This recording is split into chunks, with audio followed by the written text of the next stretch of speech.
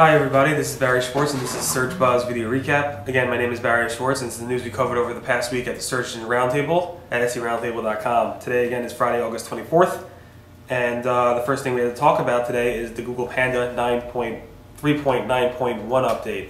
Google pushed out a refresh, they said on Monday. I saw some conversations of a possible update on last Friday, which I posted about last Friday. But Google says there was some type of update, a Panda refresh, which affected less than 1% of all search queries in the English Google search results as of last Monday.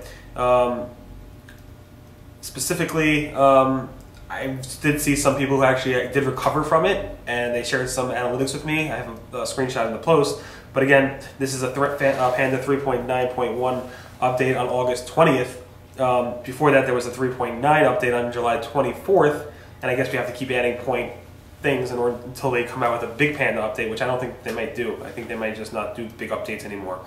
In any event, we are still waiting for the big Penguin update. I guess we'll see what happens then.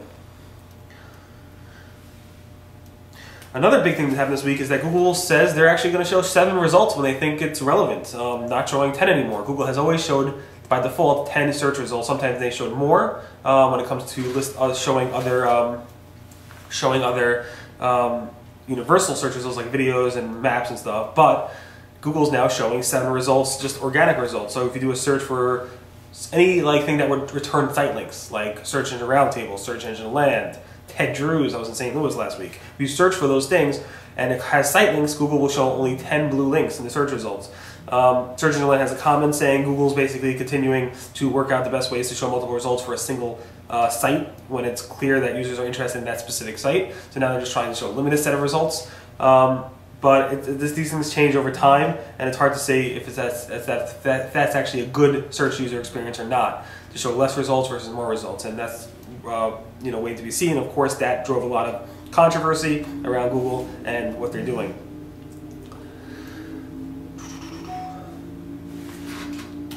Also, Google has added a new Webmaster Tools notification.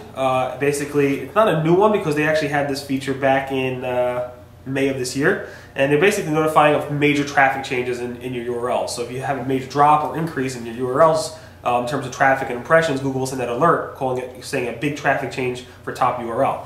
Before, in May, when they started doing this, they didn't say why. They didn't say what happened. Now they're actually saying, hey, you might want to go ahead and check.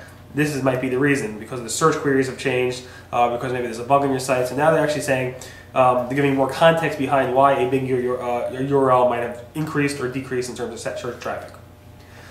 A Microsoft search patent named System and Method for Ranking Search Results Using Click Distance has a nice talk about why it's important for you to actually go ahead and have your links to their most important content as high up on the structure of your site as opposed to deeper in the site. So obviously, one of the main things SEOs do is try to make sure that their content is linked to from their homepage. At least the most important content is linked to their homepage. And if not, they try to diversify the site architecture in order to try to get Google to give the most link authority and page rank towards their most important pages that they want to rank. That's a common thing, but now there's a patent from Microsoft on it talking about how important it is. And it's pretty interesting to read, so definitely take a look at that on August 20th at seroundtable.com. The next patent I have to talk about is Google patent. Google has a patent which seems to be about 2 things. One is it's basically it's named the Google Rank. I'm sorry, it's named, the patents are called ranking documents, and it's specifically about 2 things. One is maybe about the Penguin update. It talks a lot about things that are related to Penguin. 2 is it talks about how maybe Google could trick SEOs, not necessarily saying in that context, but trick SEOs into changing the ranking based on no logical reason at all. So they might change their search results just to confuse SEOs and spammers, or not SEOs per se, but spammers, from thinking they actually fool the algorithm, and by fooling that person. People do that in the real world. They'll go ahead and fake people out in that way, but it seems to have that implication in the actual patent document.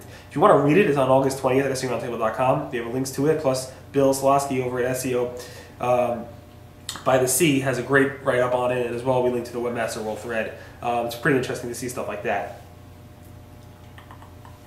Google's Matt Cutts said, maybe he said, I'm not 100% sure, and he didn't comment. I asked him specifically about this. He basically implied that Penguin is mostly about links. Now, you and I, most of the SEOs out there feel that Penguin is mostly about links. Google has never confirmed that. They said links is one component of it, but they never confirmed it's mostly about it. And Matt Cutts on Twitter said, hey, Josh, who commented at our site in regards to something else last week, which had 400 plus comments yelling at me, or yelling at Google, basically saying, Josh, I saw your comment on Barry's post. Certainly links are primary area to monitor. Been true all year. Expected to continue.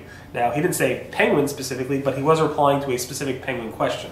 Again, it's hard to say for sure. Google's not always 100% clear about what they're talking about, and we do our best to translate that for you guys. Ad Center, Microsoft has added a feature to Ad Center allowing ad rotation. Now you can add rotate based off of optimize for clicks versus rotate ads more evenly. Google had this feature for a while. They actually went ahead and removed the feature like that, and they added it back after a lot of controversy around it. But it's good to see Microsoft adopting a feature like that. Google AdSense has updated their user interface design. They're making it more Google-esque. And what that means is that the help menus on the top right, the bars are much clearer and stuff like that. The major issue, from what I see, is that it doesn't work on iOS. A lot of people are complaining that it doesn't work on iOS. It works fine on Android, but it does not work on iOS. Facebook has added officially the ability to create search ads. Now, if you do a search in Facebook for games or other keywords, Facebook will show sponsored results at the top of that search box, and the advertiser will pay on a cost per click basis. The issue is that advertisers are not paying on a keyword, they're not matching on keyword phrases, they're actually matching more on entities such as pages, places, apps, and stuff like that. They're not specifically buying keywords. So it's an interesting way to do keyword ads based off of that. It's more contextual based keyword ads, but we'll see how it works for Facebook. It might be the perfect thing. Google has added a feature now. Back in the day when you wanted to go ahead and update your search preferences on Google, you went to edit preferences, you hit save, and it only saved those preferences specifically to that browser. Now if you go ahead and update your Google preferences, it will save it to your Google account. So if you go to Firefox, Chrome, use a different laptop or whatever, it will save it across all your different Google properties. Now it doesn't apply to Google Mobile, because Google Mobile specifically is a different user interface, so if you do save your Google Mobile preferences, it will save that across all mobile devices, but it's specific to desktop versus mobile, and so it will keep that across all devices, all experiences, as long as you log into your Google account, obviously. And finally, SEO Mods came out with a big SEO survey. There's a lot of good takeaways here, but you can take a look at it. We have the link to SEO Mods' survey on August 21st. They asked 53 different questions. They had almost 7,000 or 6,500 respondents.